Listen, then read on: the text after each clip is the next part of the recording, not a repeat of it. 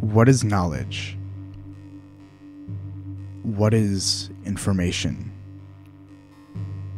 Why are they important? And why are they being restricted and targeted and manipulated? Why, hello there. You've caught me reading my large print copy of my favorite book, Looking for Alaska by John Green.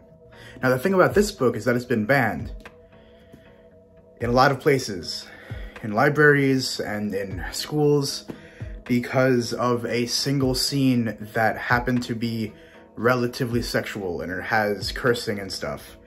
It's about kids figuring out what life is and figuring out what they want to do with their lives, and it's about grief and love and the importance of emotional connection over lustful sexual encounters. And it's my favorite book of all time, and it's very important, and people can't read it. There are people that can't read it. There are kids that if they wanted to read it, they wouldn't be able to. And I think that's kind of messed up. The most dangerous thing a government can do is limit the knowledge its citizens have access to. Whether it's under the guise of protecting the children, or containing sensitive information, or treating knowledge like the weapon it is. Because it is a weapon, not in the same way a gun or a sword is, but in the same way a rock, or a stick on the ground, or your fists are. All of these weapons are plentiful and available to the general public. Why limit the power of words and not the power of these simple objects that are dangerous when wielded by someone with sufficient resolve? Maybe it's because everyone has their own rocks and sticks and fists, but when everyone has one person's words, that's when they become dangerous. Organization is the medium that makes words dangerous. But see, that's just the thing. Because they should be dangerous. They should be maintained as dangerous. We should all be existing on the tightrope of enough people knowing enough things to make enough change. What things and what change and what people will always be the subject of debate. But the debate should never be on their ability to know those things, or talk to those people, or make that change. That should never be questioned, assuming the change and their methods of making that change don't cause any unjust harm.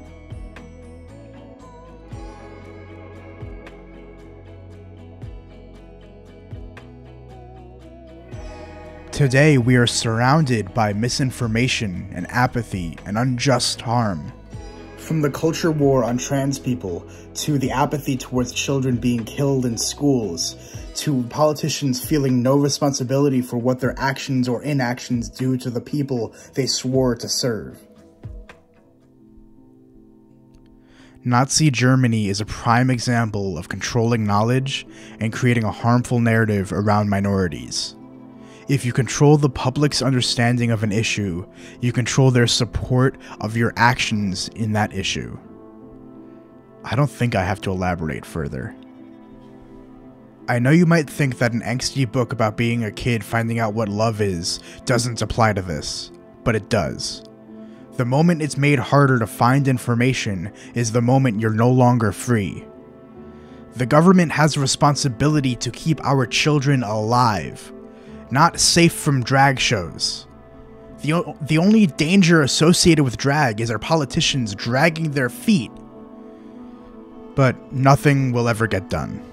Because like I said, they feel no responsibility, and apathy is becoming an unprecedented epidemic. And now they want to ban TikTok, eradicate the platform for 150 million Americans' free speech, with no evidence that it's owned by China. In fact, all the evidence to the contrary. But we all know the truth. This isn't a byproduct of any facts or any politician's original thought. We're not facing this threat because of any real threat to the country. It's because some corporations are afraid of TikTok and are lobbying the US government to remove their competition, citing the same wrongdoings that they regularly do themselves, selling our information to the highest bidder with no discrepancy as to the implications or to whom they're selling it to. China knows more about you because of Facebook than because of TikTok. All the greedy, morally depraved things you attribute to China are not a Chinese thing, they're a late-stage capitalism thing. I'm not saying I'm a communist, I'm not saying I'm a socialist, but there has to be a middle ground between the fascism we're crawling towards today and the communism we've been running from for the better part of a century. It gets hard for me not to feel hopeless and nihilistic toward the whole world. Like there's nothing that can save us, like we're coming close to the end of everything. But maybe that's just because all of those horrible, morally depraved things that always happen are just harder to ignore now. No wonder we have a mental health problem in this country. Everything feels hopeless, because given the right attention, anyone would, at any time in history. If the ancient Greeks or Romans or whoever had iPhones, they'd probably feel hopeless too. But then why don't we suck it up, carry ourselves by our bootstraps, and just continue on in our lives? Suffer for the sake of suffering. Isn't that what being a human is all about? Well, maybe not. I hope not. If you so choose, you can look up wholesome memes on YouTube, or you could look into all the gory information regarding our most recent mass shooting. That's up to you. But I think that's where the disconnect lies with our feeling of hopelessness, because it's manufactured. Like I said, by the fact that it's so easy to access and get trapped in. So you have these two worlds in front of you, the one made up of wholesome memes and kindness and empathy, and then the one made up of mass shootings and apathy and transgenocide. Wouldn't you opt to choose the former?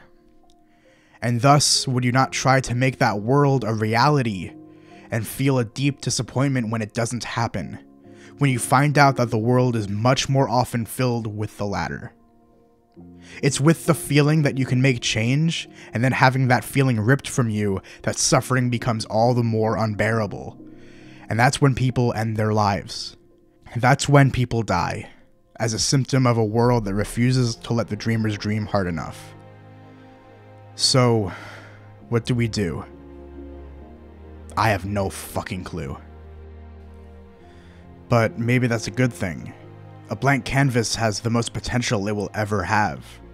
Once your first splash of paint arrives, it snuffs out quintillions of possibilities. But yet, that potential is what cripples you.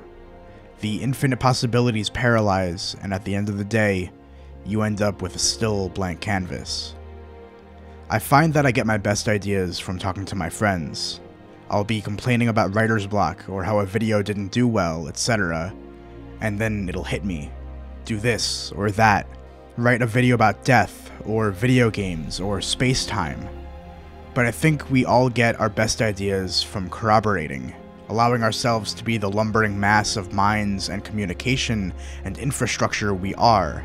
But we can't do that if there's no way to communicate those things. I've never known a painter who painted his masterpiece while the government was watching. I have not made a single one of my videos because someone told me to, and I never will. One of my favorite things about Looking for Alaska is that the kids ask themselves and each other questions about life, what they think about what it is to be alive. And they just find ways to have fun together, pulling pranks, smoking, drinking, what have you. The stupid shit kids do because they don't know any better. Because they think they're invincible. Because, as Miles Pudge Halter wrote in his essay at the end of the book, when adults say teenagers think they are invincible with that sly, stupid smile on their faces, they don't know how right they are. We never need be hopeless because we can never be irreparably broken. We think that we are invincible because we are. We cannot be born and we cannot die.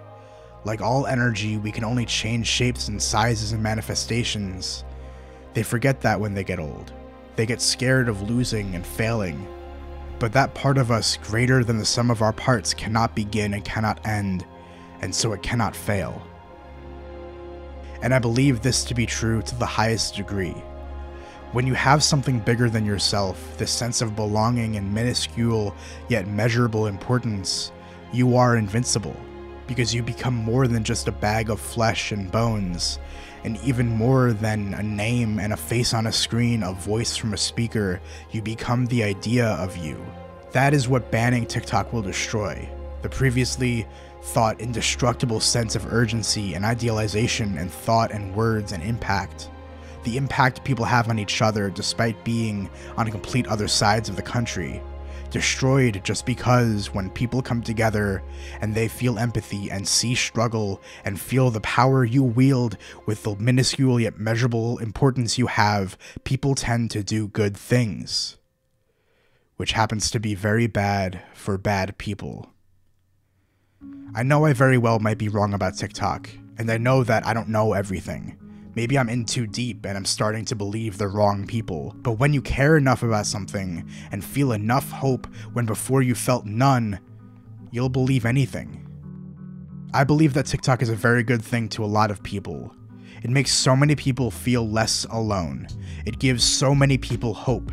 It gives a voice to the voiceless, and I don't want anyone to lose their voice. I send my girlfriend dumb lovey-dovey TikToks all the time. She sends them to me too. I have a friend who I send exclusively TikToks in a series called Bigger Than Goose, where Goose's owners compare him to household objects because he's a kitten and he's small and he's cute. I get a large amount of my news from creators on TikTok, a few of whom have visited the White House and appear to be largely regarded as official the same way any other news anchor or what have you would be. My point is that TikTok means a lot to a lot of people. Banning TikTok, passing the Restrict Act, is a clear violation of Americans' First Amendment rights. Make sure your representatives and local government officials know how you feel about this, and make sure they know they don't have your vote if they help pass the Restrict Act. I want to thank everyone that creates quality, wholesome, and/or informative content on TikTok. It seriously makes my life measurably better. And thank you all for watching.